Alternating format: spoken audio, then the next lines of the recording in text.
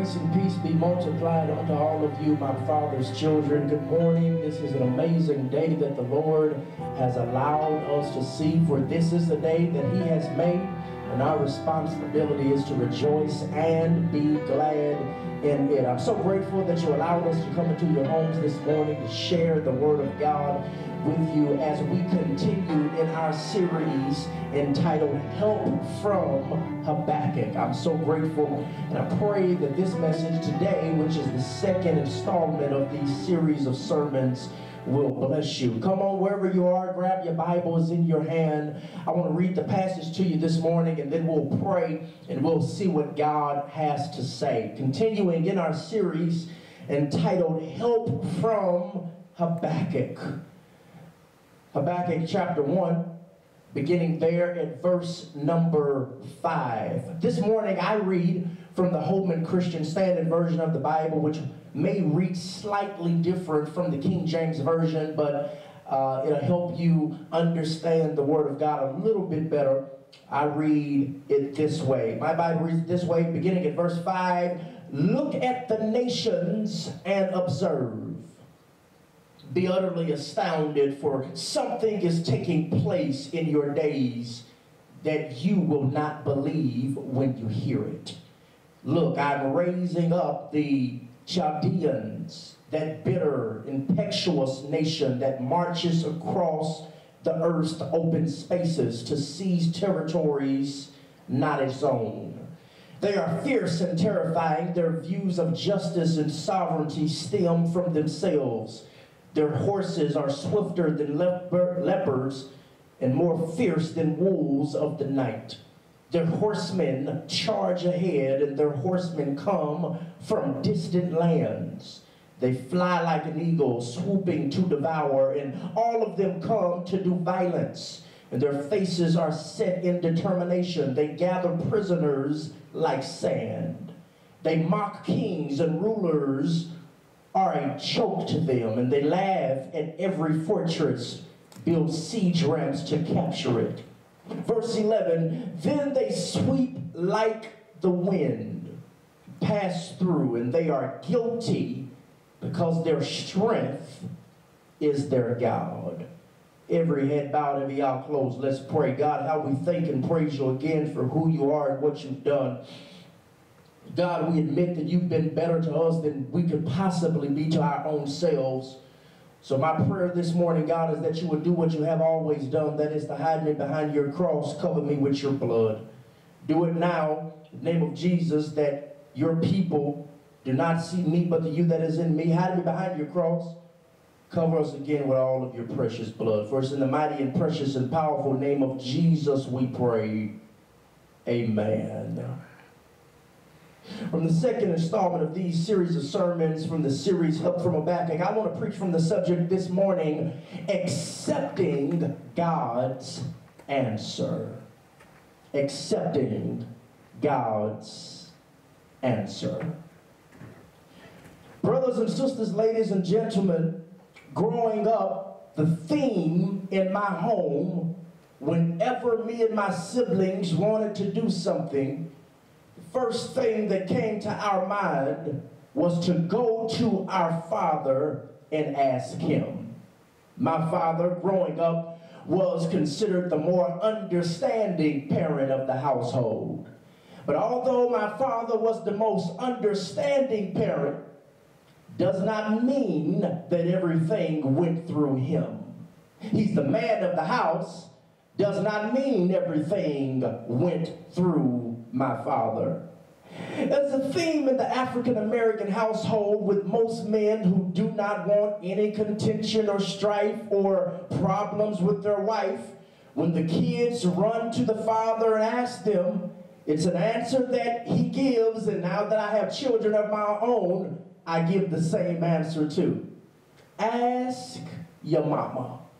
Ask your mama. What's your mama say? Ask See if it's okay with your mama. And that was the theme in our household growing up. Whenever we went to our father wanting something, wanting to go somewhere, wanting some money, wanting to hang out, wanting to go to a party, we would go to our father because he was the most understanding, but never failed. My father would just tell us, ask your mother. And Deacon Williams, I remember on one occasion going to my father because I wanted to hang out with some friends past curfew.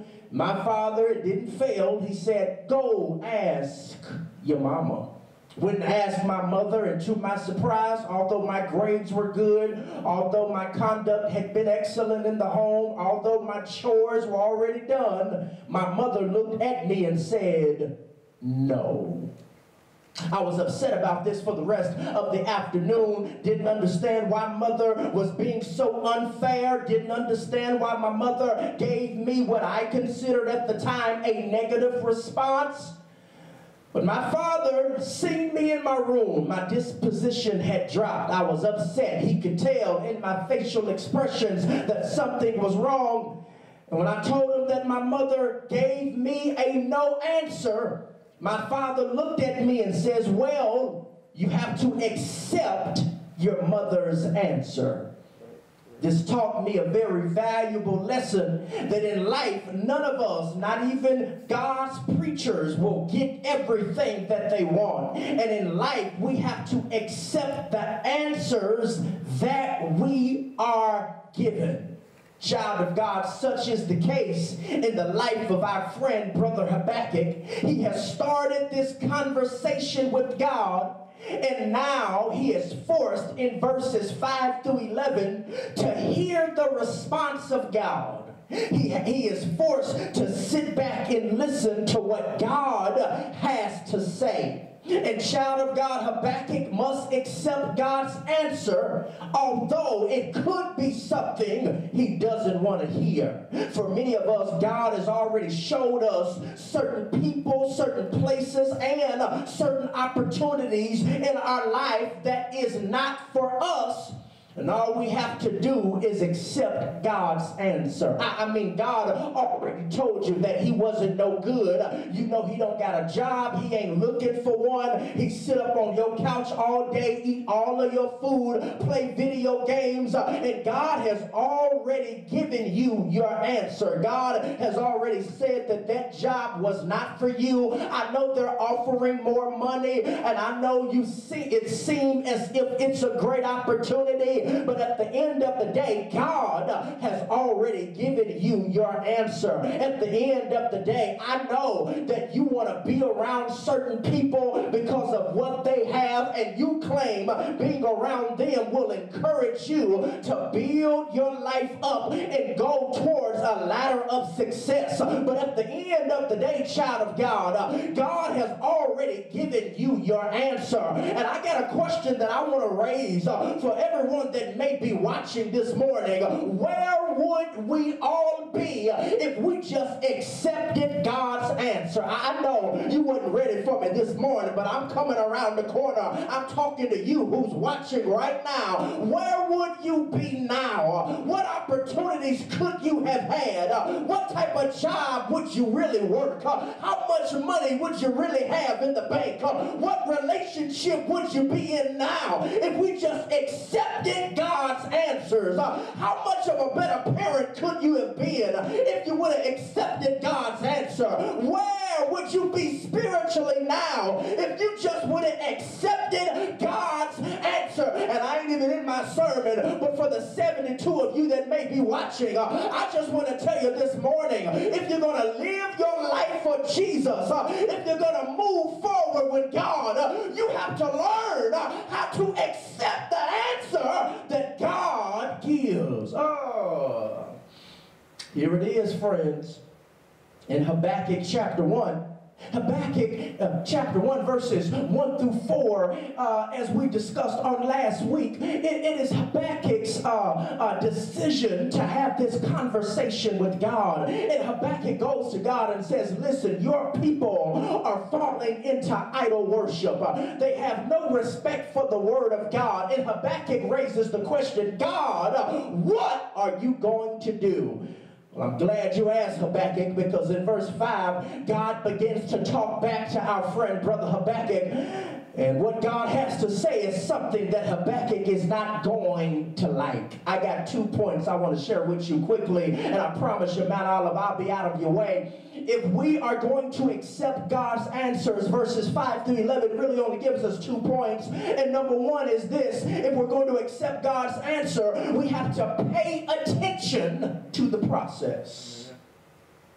Verses 5 and 6 teach us that God moves and acts to prove that his process is valid. And he does this in verse 5 by telling Habakkuk to be prepared to observe something that he probably won't even believe. God knows that his process is not our process. So he warns Brother Habakkuk that what he is about to do will not make sense to him. It's interesting, friends, because I believe this is something that many of us would love for God to do for us. We would love for God to send us some type of warning to alert us that what he's about to do in our lives will not make sense to us. It's a wonderful warning, child of God, if God would let us know every time he was about to move that what he was about to do did not make sense. But before we shout too soon, this warning that God is giving Habakkuk, God isn't giving him a warning as a heads up. He is showing Habakkuk that how he operates is different than how Habakkuk would operate. And Habakkuk has no choice but to be okay with God's decisions. It is interesting, friends, that the reason that God in verse number 5 is somewhat giving Habakkuk this warning is not to give Habakkuk a heads up, but it's to really tell him and show him and prove to him that he operates on his own time, and the way he operates will be different from the way Habakkuk would operate. I got Bible to back me up, child of God. Isaiah chapter 55 verse number 8, the 8 portion says, my thoughts are not your thoughts, neither are my ways your ways. As high as the heaven is from the earth is as high as my thoughts and ways versus your thoughts and ways. In other words, friends,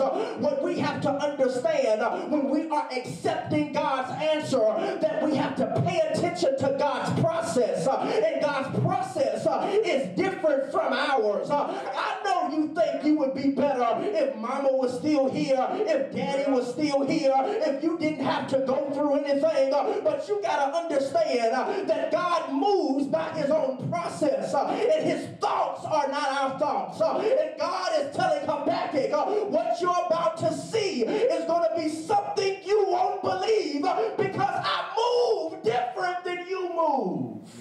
Now, all I'm trying to suggest, child of God, that what many of us as believers need to understand is that if we are going to truly accept God's answer, we must understand that God does not move how we move.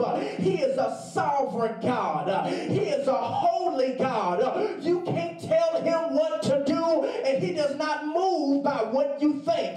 He can do whatever he wants to do, however he wants to do it, and whenever he wants to do it. God is not your cosmic bellhop. He does not pull up and ask you right away, sir, do you want me to do this? Can I take your coat? But you got to understand that the God that we serve is holy all by himself, and he can do whatever he wants to do. Right. Amen.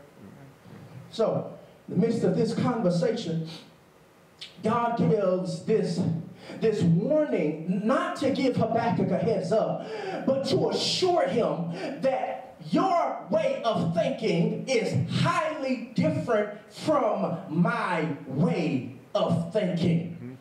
Friends, this particular process is something that God has done before, which is he will allow people, or should I say his people, to be conquered in order to be reconnected with them. God is going, I'm in the text, to raise up, King James Version says, the Chaldeans, which is actually the Babylonians. He's going to raise them up, which means it's not that the Babylonians didn't want to conquer Judah on their own. It's that God allowed it to happen. You ain't following me. I'm in Habakkuk chapter 1, verses 5, but more specifically, I'm in verse number 6. This is what the Bible says. He says, I'm raising up the Chaldeans, the Babylonians. What God is saying here is that he's raising up these Babylonians, hear this, to go against his chosen people. And this is in response to what Habakkuk is asking God in verses 1 through 4. He begins the conversation by telling God what God's chosen people are not doing. God, they ain't reading their Bible. God, they're idol worshiping. God, they ain't paying their tithes. God, they ain't treating nobody right. God, they got corrupted leaders. And God begins to talk back to Habakkuk and says, okay, if you want to know my plans, let me just tell you, sit down, Habakkuk. Listen, kick your feet up. He says, what I'm going to do is raise up the Babylonians. And Habakkuk says, hold up, God. The Babylonians are even worse than your chosen people. God, you ain't got to make that decision. God, you ain't got to do all of that. God, you ain't got to take it that far. God, you ain't got to turn the corner so quickly. And God says, oh no, you wanted to know. Sit down and listen. God takes over the conversation and he says, I'm raising up the Babylonians. And the reason I'm raising them up, Habakkuk, you need to understand, I'm not raising the Babylonians up because the Babylonians could not conquer my chosen people on their own. You got to understand, at this moment in time, the Babylonians are stronger, they're mightier, they're fiercer, they have reason to want to take over the land. And matter of fact, they do not have the heart of God in the first place. They're a more rambunctious crowd of individuals. And God tells Habakkuk, it's not that they could not conquer you guys or my chosen people on their own, but you got to understand, Habakkuk, I'm allowing them to do it.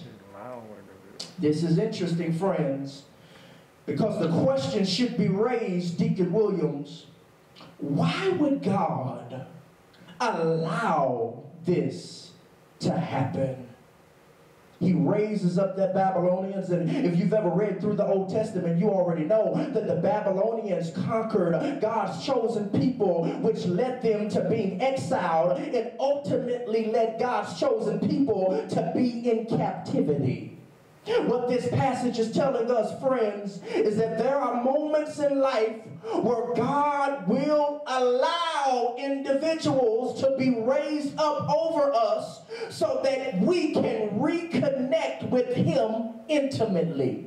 All I'm trying to say, child of God, while you wondering why people on your job who work less than you get the promotion and you don't, it could be that God is raising some people up over you so you can reconnect with Him intimately. That's the reason they're talking about you. That's the reason you can't seem to move forward, is because sometimes it ain't what God will just, it is what God will allow to happen. They're less talented than than you. They have less money than you. They don't have the connects that you have. But he will allow people to be raised up over you to get you to reconnect with him. I know this ain't a shouting part, but can I just pause here to give me and you something to shout about? What we have to understand, the goodness of God will not only allow grace, but sometimes the goodness of God will allow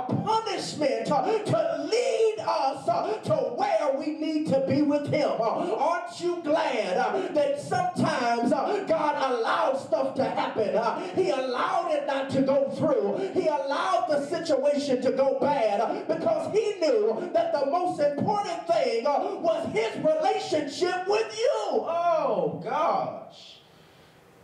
He allowed the Babylonians to conquer his people. He's giving Habakkuk the plan. And he says, this is what I'm going to do. He says, I'm going to allow it to happen. What's funny is that when God is giving this response, I'm almost done. When he's giving his response, he not only tells Habakkuk that he's going to raise up the Babylonians or the Chaldeans, if you have the King James Version. He doesn't only say that. He starts giving a description of the Babylonians. I'm in verses 6 and 7. God not only knows who he wants to use to take his people captive, he also knows why he wants to use them. Because he knows the character of the Babylonians. I'm in verse number 6. Here's what the Bible says. I'm raising up the Chaldeans. My Bible says he calls them bitter and impetuous nation that marches across the earth's open spaces to seize territories that are not their own. Here's what verse 7 says. They are fierce and terrifying. Their views of justice and sovereignty stem from themselves. Your Bible may say that they are, in verse 6 and 7, they are hasty. Or your Bible may say that they are bitter. Or your Bible may say that they are quick. I want to just break that down just for a few moments. When he says they are hasty, what God is saying about the characteristics of the Babylonians is that they move quickly. Or in the Hebrew, it's the word picture of flowing water. What God is literally saying, they move quickly. The Babylonians have the same type of zeal that God expected his people to have for him. Here I come, child of God. What God is actually saying, he says, I'm using the Babylonians because although their efforts are for evil, their zeal is a zeal that you should have for me. Might I suggest, child of God, the reason that God will use your enemy to be raised up over you is because sometimes there is a lesson that even we can learn from our enemies. In the lesson here that God is telling Habakkuk, because these Babylonians are quick and because they move and because they are so quick to do their deeds, that's the same type of effort and zeal that I expect for my people, but I expect them to move quickly for me.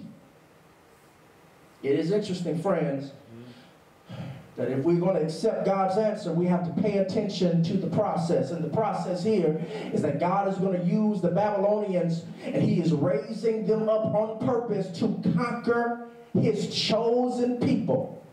But in verses 7 through 11, God just gives a long description about these Babylonians. If we're going to accept God's answer, number one, we've got to pay attention to the process. But number two, secondly, and lastly, we just got to listen and wait. I know that ain't deep for some of you super theologians. But if you're going to accept God's answer, sometimes all you can do is listen and wait. Let me see, can I find some good news in all of this? Because verses 7 through 11, Deacon Williams, it just allows us to know that these Babylonians are fierce and these Babylonians don't care about what we care about. They love violence and their faces are set for determination. They love taking prisoners, and they mock the kings that God has allowed to be over his people. They sweep like the wind when they coming through, and their horses are faster than leopards. That's all we know. These verses 7 through 11, I can only imagine if God was telling me this in a conversation. These verses are terrifying. God is now exploring the attributes of the Babylonians, and he explains that everything about the Babylonians is fierce. But if there is fear in what God says, there has to also be joy in what God does not say. Habakkuk has to listen to God's response, but he also has to be mindful to what God's response does not include. God's response does not include that he doesn't love his chosen people.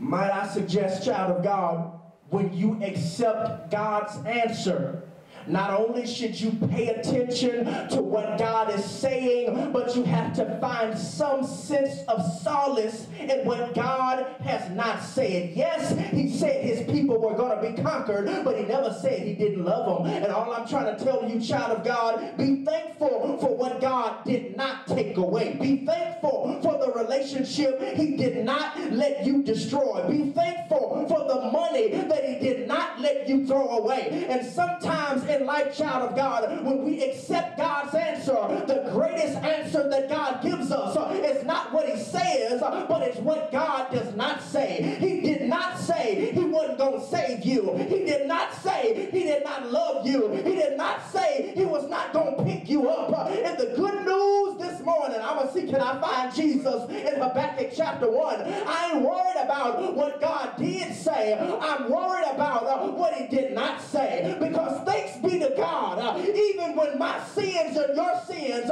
put his only begotten son on the cross, he never said that he did not love us. Well, I know you sitting there in the comfort of your home, but do me one favor, slap your neighbor. Don't hit them too hard, but just slap somebody and just tell somebody real quick, you got to learn to accept God's answer.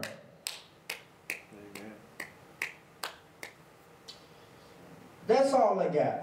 I'm done. But might I suggest, wherever you are in life currently, right now, it may not be where you want to be. You may not get those things in which you want to receive. But you have to learn how to accept God's answer. His answer is a process of his own thoughts for our lives.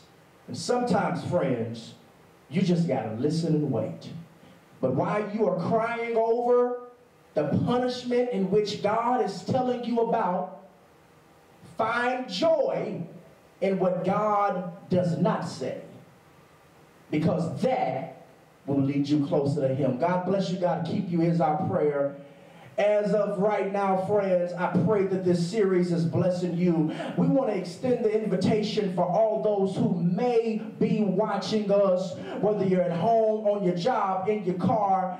We want to extend the invitation. Maybe you need more help accepting God's answer. I want to tell you this morning, child of God, regardless of who you are or where you are, this place of worship, this place we call church, this place that we know is Mount Olive, is the place where growth happens. We want to invite you in. If you're watching today and you do not know Jesus as your personal Savior, will you please type it in the comments? If you already are saved and you just need a place to worship, we would love to invite you into our family so you can become family with us. Might I suggest, friend, if you are watching now and you just need prayer, type it in the comments. Someone from our team will get in touch with you as soon as possible. We just want to pray for you. I pray that every day after this will be a day that you accept God's answer. Every day is a good day. Some days are just better than others. Amen.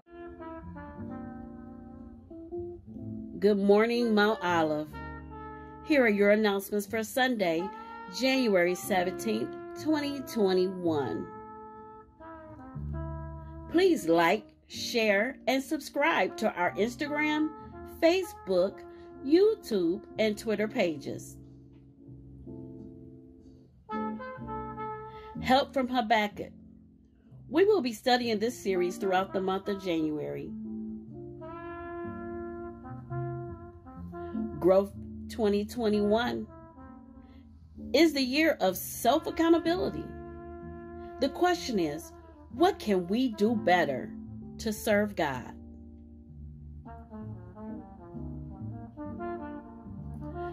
Please continue to call and check in on our sick and shut-in members and our bereaved families. These are your announcements for Sunday, January 17th, 2021. Have a blessed day.